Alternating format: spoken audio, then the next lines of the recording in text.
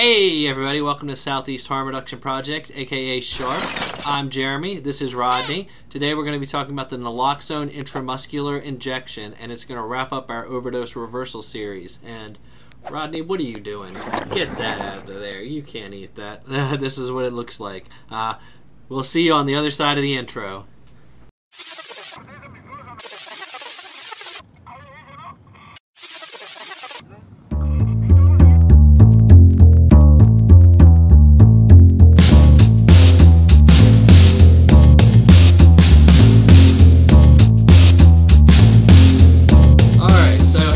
Welcome back to my library. Today we're talking about the Naloxone Intramuscular injection. I'm going to try and make it really quick. I'll flash the magic slide up there with Harry telling you what all the opioids are: heroin, oxycodone, oxycontin, Percocet, hydrocodone, Lortab, Vicodin, morphine, methadone, and of course the big one, fentanyl, which has been responsible for a lot of the drug-related overdose deaths we've been seeing in the Southeast and across the country in the last few years. As always, you're also going to want to familiarize yourself with the 911 medical amnesty laws and naloxone access laws in your state.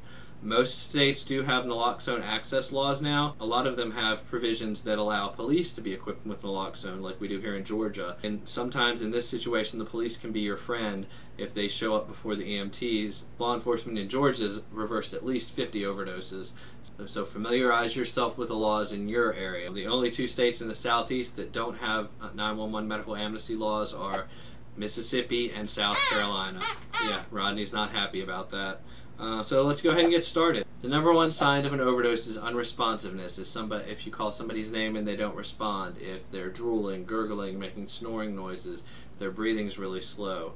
Shout their name really loudly a few times. If they don't respond to that, do a sternum rub, where you get your knuckles in there and dig in really hard, and that's really painful. If they don't respond to that, they're overdosing, so you're going to want to spring into action. Step one, always call 911. You don't have to say that somebody's overdosing, just say that your friend is unconscious, they're not responding, please send help, and give them your address. Do remember, some states have medical amnesty laws, and if the police do show up, you have legal protections if they do find substances at the scene. And in some cases, they'll be equipped with naloxone and they can actually reverse that overdose. Step number two, check their breathing. If their breathing's really shallow or they're not breathing at all, go ahead and give some rescue breathing.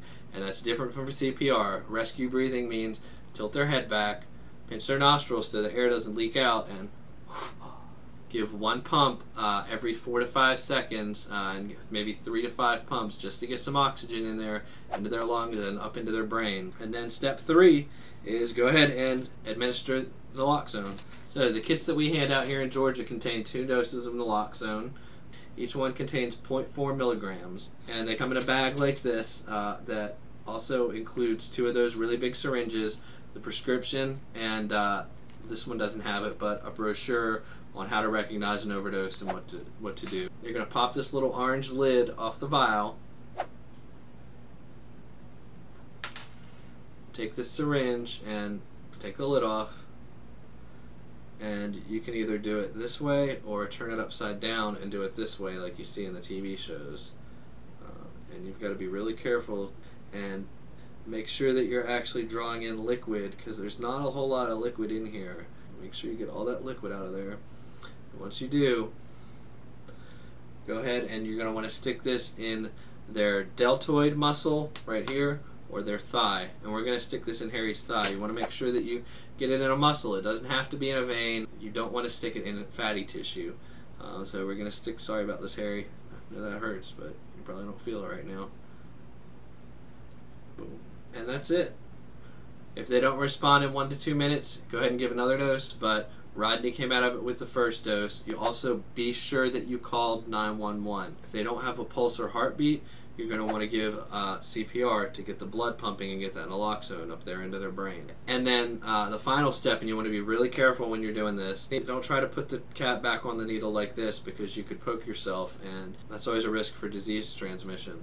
You're going to sit it down on the table, and you want to sit the lid down on the table and then just guide the tip into there. And that's it. Rodney is back in business. And as always, I'll include links in the description about how to get a naloxone rescue kit in your area. And as always, Stay safe, practice harm reduction, and thanks for watching. Peace.